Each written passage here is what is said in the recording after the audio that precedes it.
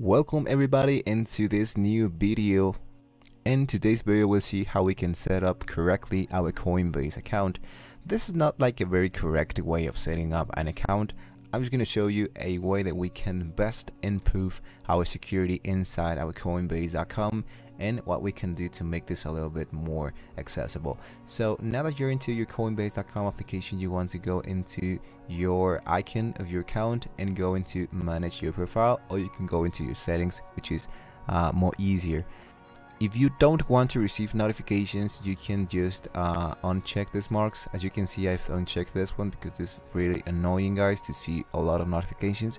Now what you guys want to do to go into the security section here, and now if you have a strong password, you can leave it like that. If you want to change that, just hit into change passcode. But what I want to show you guys is the two-step verification, which is right in here. So currently I'm using an authenticator.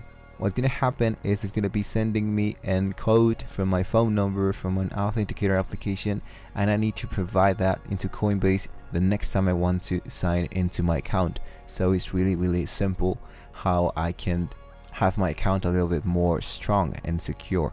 So there are a bunch of other options. If you want, you can be sending a text message every time you want to sign in, or there's always a security key from a security key device if you want to do that as well. And just in case if you see something unusual into your account, you can lock your account and freeze all the transactions just in case there's something unusual into your account. Now here into the device management, we have a lot of trusted devices. If you see that there's some device that you don't recognize, you can always go into the remove device, so you cannot see in here, and that device will no longer have access into your account. And in here into the activity section, you're going to see all the transaction history that happened into the coin tracker, Coinbase wallet, into the Coinbase extension. So everything that has to be involved from your Coinbase account, you're going to see it here into the activity section. Now in the payment methods, I always have a credit card in order for making transactions, and in my case I want to currently constantly buy cryptos, and I want to have my money available every time. But just in case that you don't want to have that, you can always remove it from your account. As you can see, we all have the level number 1 when we create our account, and the level number 2 refers that you have provided the Coinbase application a verified personal information and a photo ID, whether that will be from a passport or a government ID or a driver's license.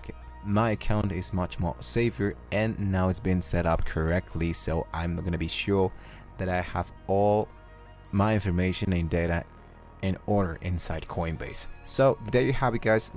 Hopefully this was very useful for your Coinbase account. Let me know if you have any question. Don't forget to like and subscribe to this channel if you want to see more about the Coinbase application or the wallet from Coinbase. Thank you for watching this video, and I'll see you next time.